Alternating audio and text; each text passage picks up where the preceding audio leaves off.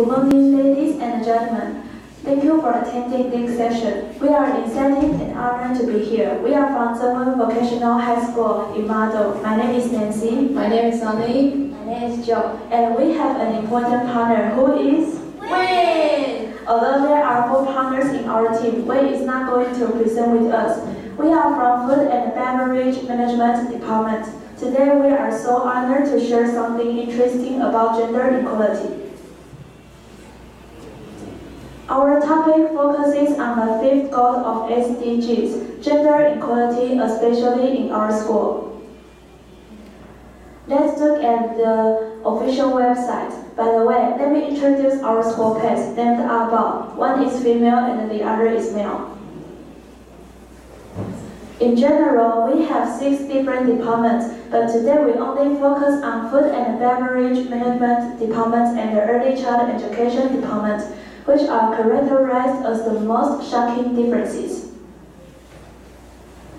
Let's look at the outlines of the presentation. The first one is characteristics of our boys' classmates.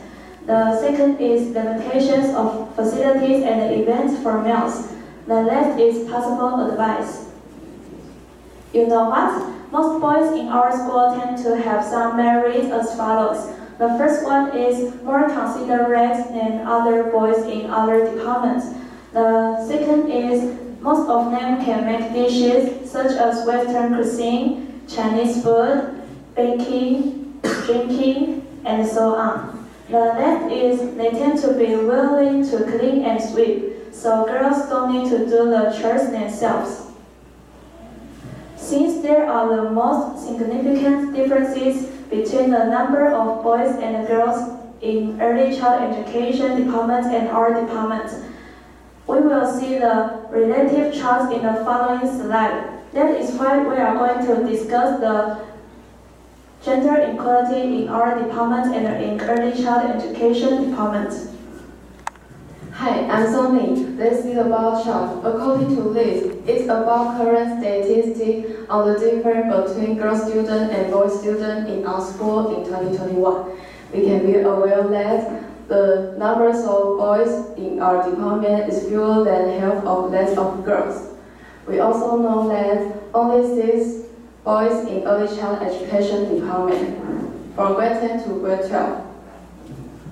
Later on, we prepare 3 questions to interview. 2 boys are from our department and 1 boy from early child education department.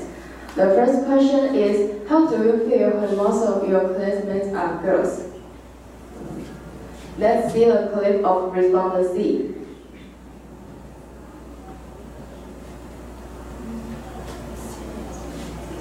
The second question is, have you ever felt annoyed about this?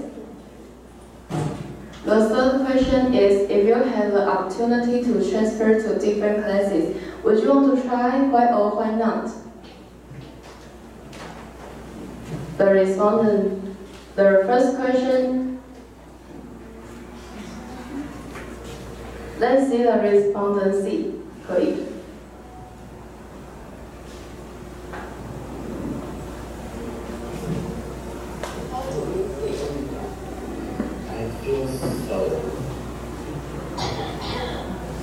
I feel so happy. It's my pleasure.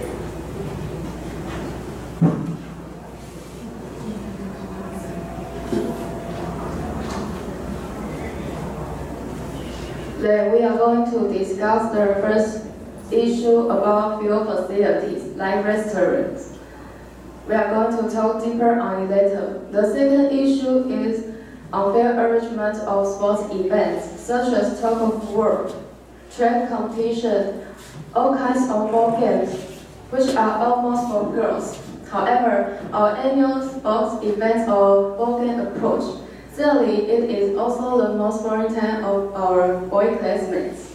For most of them, barely have chance to participate in. All they have to do is cheer for their girl peers or just walk around all day.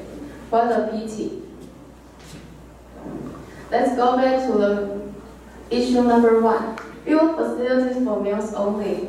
According to the current data from our school, We have 21 toilets for males, 26 for females, and only one gender-friendly restaurant in our school. However, every male restaurant is just equipped with 2 or 3 toilets, which actually cannot meet boy students' needs.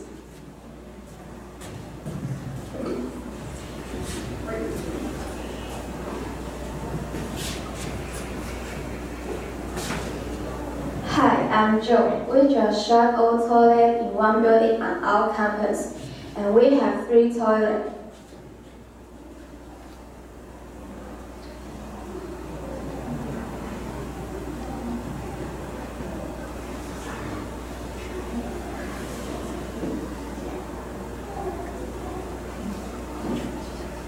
From this video, we can see 3 toilets for female, 1 for male, and the other is gender-friendly toilet.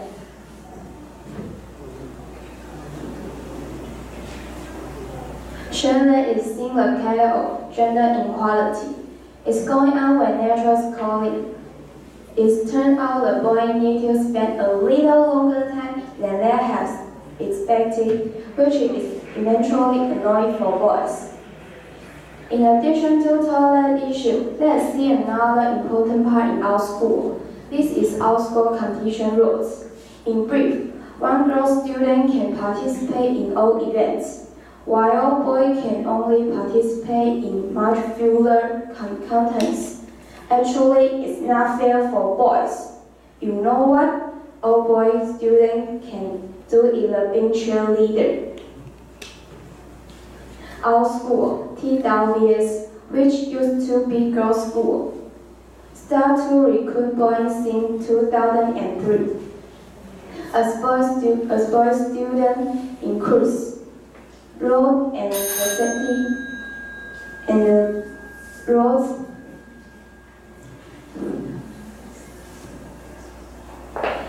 still leaving something to be desired. Causing inconvenience for boys.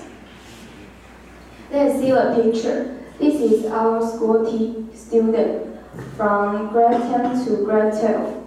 It's food beverage management, and we can know that a few of them are boys, and this is our partner, Wayne. In an attempt to solve these 2 problems, we have done something and 2 over something to our school teacher in charge. 1. Talk to the teacher who's in charge. 2. All of our students can have opportunity to offer advice to our principal advice. And we indeed did it.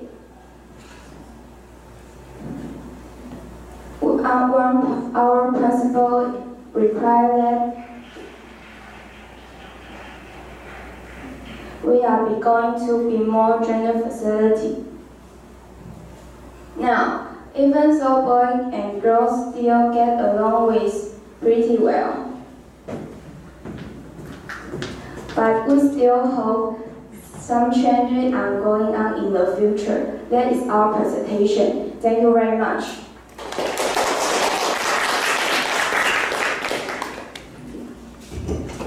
Thanks for your presentation. I really enjoy listening to presentations about your real life, your school, and your department. Again, technology is not as reliable as human beings, you know. And I really admire how you deal with this technological problem in between. You didn't get too nervous because of that problem over there. All right, so. Very good presentation, and I would like to, one advice for you is that if you are going to use so many different technologies in between, check technology in advance. Otherwise, you will be very nervous or even forget all your knowledge in between. And I would like to, all of you, have very clear pronunciation, and I especially enjoy your warm introduction of your team members. You work very well all together. I think that's one of the key elements, key factors that make your presentation a very successful one. Congratulations on the good job. Congratulations, good presentation. SDG 5 is not an easy topic. It's a very, very huge topic. Your slides don't clear. Effectively used. What does it mean, effectively used? You did not put too many pictures and too many words. You used one question, one small picture. You did not put the picture overwhelming over the text, or the text much bigger than the picture. So that was very effective for you. Good. Once again, I repeat my colleague's issue here. If you are going to use technology, you need to prepare plan A, plan B, plan C, plan D, plan E, until plan Z if you have to. Always remember, technology will destroy a presentation. Or presentation cannot match your technology. You have to work seamlessly together, okay? I suggest, and I'm going to show you right here. I have my own clicker, okay? I got my own laser. If you look at the screen, I can point with my own laser, okay? Get something like this. This can do two things or three things at the same time, instead of doing it by hand. That made the presentation a little bit weak. Overhammering the problem. Do you understand, guys, what overhammering a problem? It means you talk about a problem too much. Don't do that. Avoid doing that. Idea, talk about it, distinction, solution, move on. Don't just talk about one point. It's like boom, boom, boom, boom on the same problem. This will slow you down. Okay? It will slow you down. Combined with the technology, slowed you down, and because slow you down, you missed the bell. The bell is not a big deal, but don't overhammer issues. Your solutions towards the end were quite good, but you did not have enough time to explain it to them, to us or to them. Okay? But still, good job, congratulations, nice try. Thank you.